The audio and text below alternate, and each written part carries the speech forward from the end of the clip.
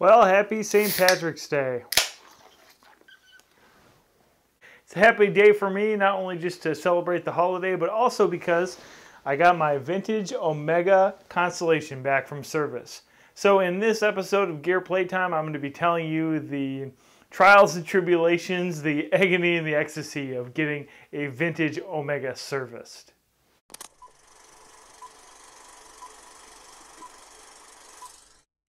So before we get started, let me just show you the watch real quick and tell you about it. This is an Omega Constellation from about 1958. The reference is 285211C. This is a 35mm Constellation in stainless steel. It's an automatic, it's not a bumper watch. It has caliber 505, which is a beautiful automatic movement. And as you can see, there's no date. When you're talking about getting a vintage watch serviced, regardless of the make or the model, there's just a ton of pitfalls. First of all, the obvious pitfall is sending it to a service center where they're not going to respect what's distinctly vintage about the watch.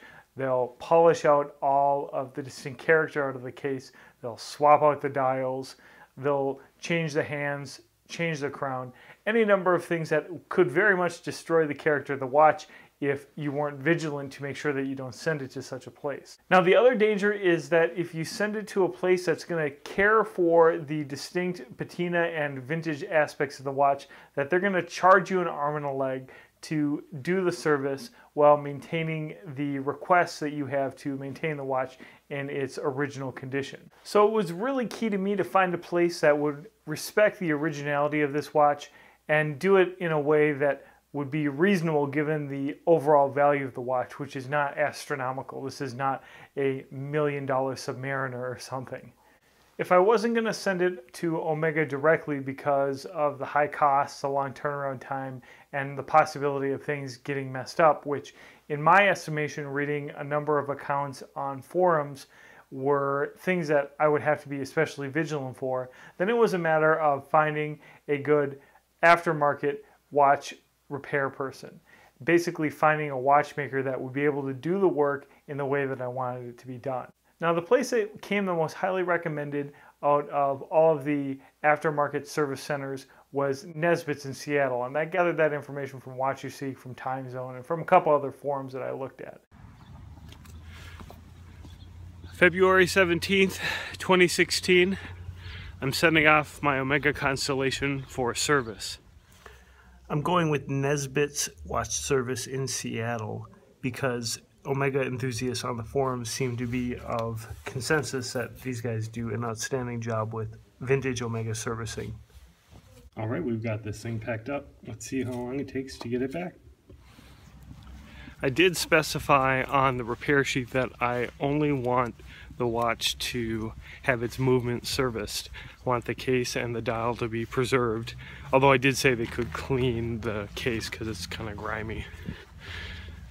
Now once I got the Constellation sent off, you might have thought that the story was over, that it would have been just a simple matter of waiting for this well-regarded and reliable service center to turn the watch around. And initially that's what it was looking like, that Nesbitt's was going to take care of me really well. They were very prompt in their response when they received the watch, and within about a week I had an estimate of what the watch was going to need.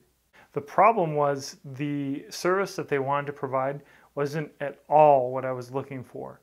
In fact, the service order was much more expensive than I was initially anticipating based on the prices that were kicked around on the forums, and they wanted to do a number of things that I was just simply not interested in at all.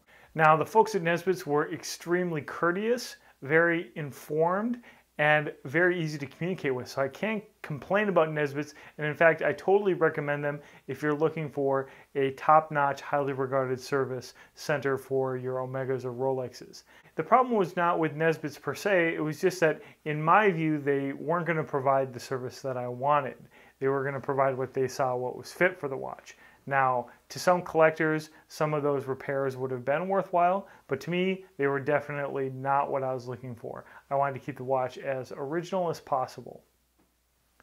Now, not only have I been collecting watches for about 10 years, I've been an eBay user for probably close to 15 years. One thing that's always been available for watch collectors on eBay are vendors who do services. So you basically pay for the service on eBay, send the watch to them, and they'll service it and send it back to you.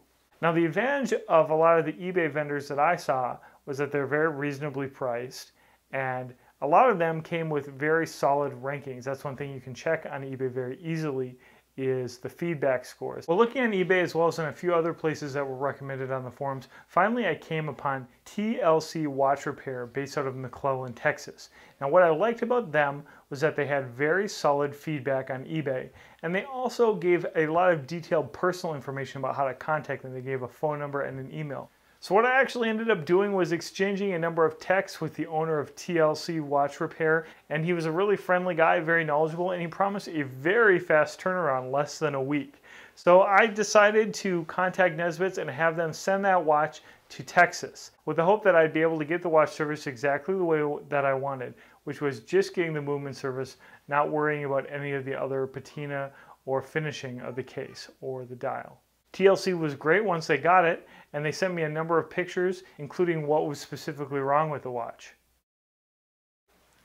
So what are some of the lessons that we can learn from this? First of all, going with the most highly recommended place might not yield the results that you're necessarily expecting if you have very narrow expectations or very specific needs. In my case, I wanted to maintain the perfect originality of the watch as much as possible.